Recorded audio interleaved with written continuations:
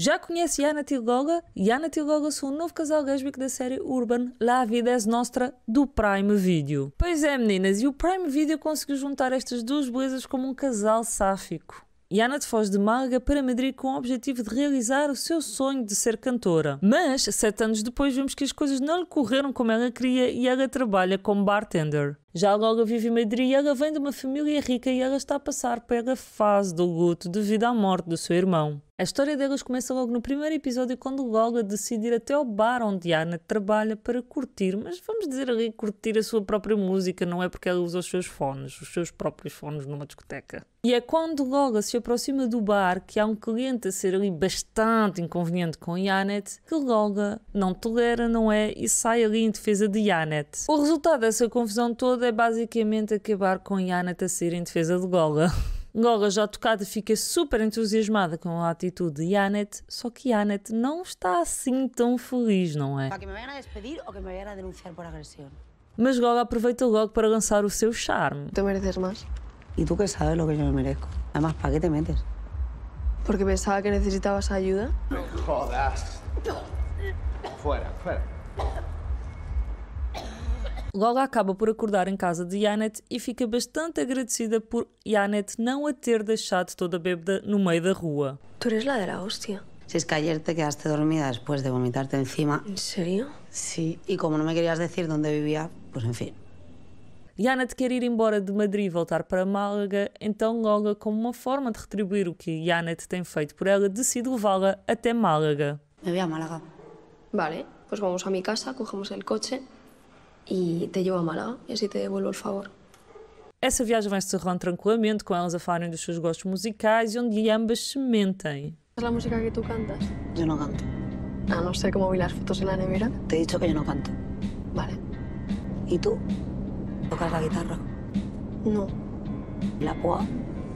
Até que o pneu do carro fura e Lola não consegue encontrar as coisas para mudar o pneu, o que Yanet encontra logo em segundos, não é? Porque foi procurar no sítio certo. E acaba por ser ela a mudar o pneu, o que deixa ali Lola meio surpreendida. Só que esta pequena situação gera ali uma discussão entre as duas, meio que ali devido às classes sociais a cada uma pertence, mas eu deixo para que vocês vejam esta pequena discussão na série. Chegadas a Málaga, cada uma vai para o seu lado e Yanet vai tentar reencontrar-se com a sua família, mas a sua mãe não quer falar com ela. Pois Yanet, ou Maria, como é o seu verdadeiro nome, já que Yanet é um nome artístico, nunca disse nada à sua família durante 7 anos. Até que elas, sem saberem, vão parar as duas a um clube, que é um clube onde há desafios, tipo battles de rap. Yanet encontra-se com o seu ex, que também não via nem falava com ele há 7 anos. Já Lola foi atrás de um pessoal que lhe tinha tirado as suas coisas enquanto ela dormia numa praia. Lola acaba por beber com o pessoal que lhe tinha retirado as suas coisas como uma imposição para que lhe seja devolvida as suas coisas. Yanet e Lola encontram-se no clube e todos começam ali a curtir a noite. Ao longo da noite nós vamos vendo a construção de uma pequena amizade entre Yanet e Lola, onde, mais uma vez, Yanet ajuda Lola na sua bebedeira. A ver, estás así. Qué asco.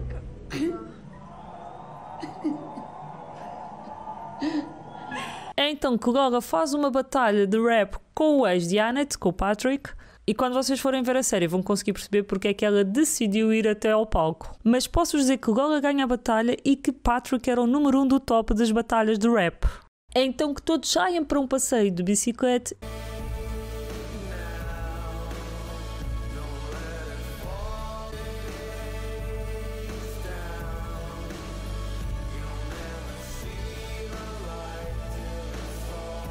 E Yanet leva Lola para conhecer um dos miradouros de Málaga. Olhem lá ela a ser romântica sem saber.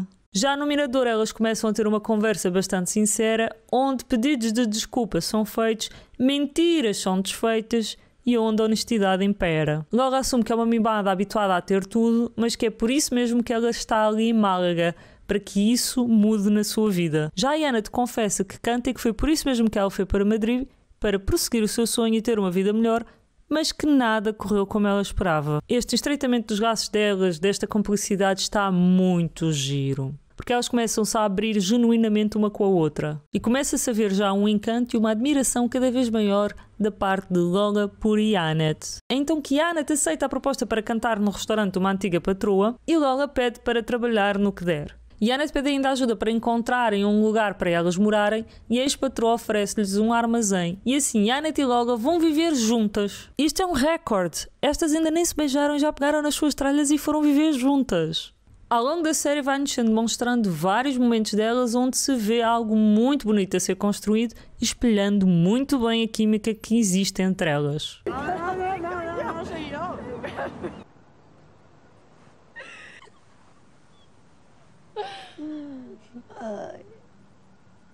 Yo estoy acojonada. Normal. Es que da mucho miedo soltar el flotador. ¿Qué es eso del flotador? Estar sola, ¿sabes? No tener a nadie que te recoja. Pero tú sabes nadar, Lola. Sabes nadar muy bien. Yanet, hay algo que no te he contado. Yanet.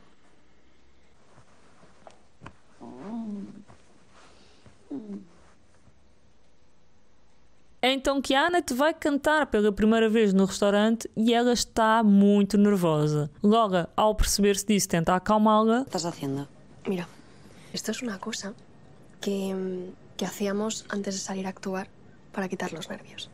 Hacíais. Tú concéntrate en el fuego. Olvídate de todo y concéntrate en el fuego. Confía en mí. Y repite conmigo. Solo importa el fuego. ¡Ah! ¡Coño! ¡Su puta madre, Dios! Mírame. Ya aquí, ya está. ¿Estás bien?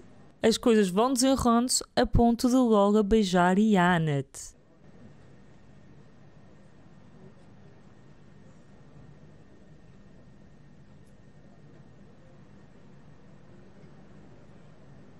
Que deixa Yanet bem confusa com a atitude de Lola. E o resultado disso é que Lola fica a sentir-se uma idiota. No sé, Que podríamos, ¿qué, Lola? ¿Ser novias? no quiero una novia. No. Quiero que seas mi flotador, ni nada de eso. Un flotador, ¿qué coño dices de un flotador? La mierda esa que dijiste el otro día. Tía, no me acuerdo de nada de lo que dije. Isso vai levar que elas se afastem e as coisas entre elas passem a ser bem constrangedoras.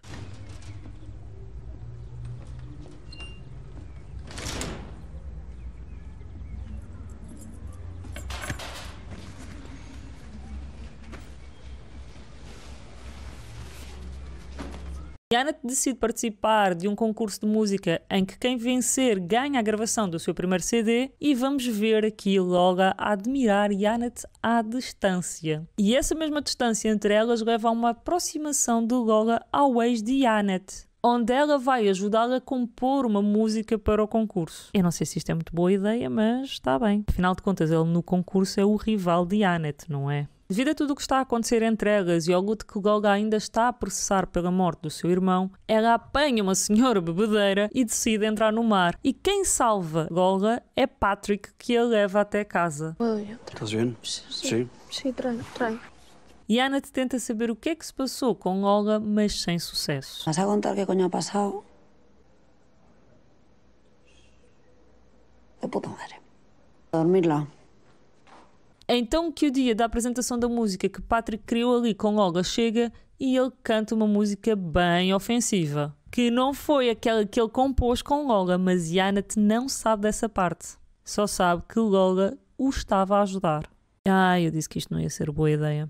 Ela ali a tentar ajudar o suposto rival da sua amada. Ao ver o estado em que Yanet fica, Lola tenta ir esclarecer as coisas com Yanet, até para que ela entre em palco um pouco melhor, não é? Porque ela ficou num estado... Esa no era la puta letra. No, es que esa era tu letra, esta es mi letra, Lola.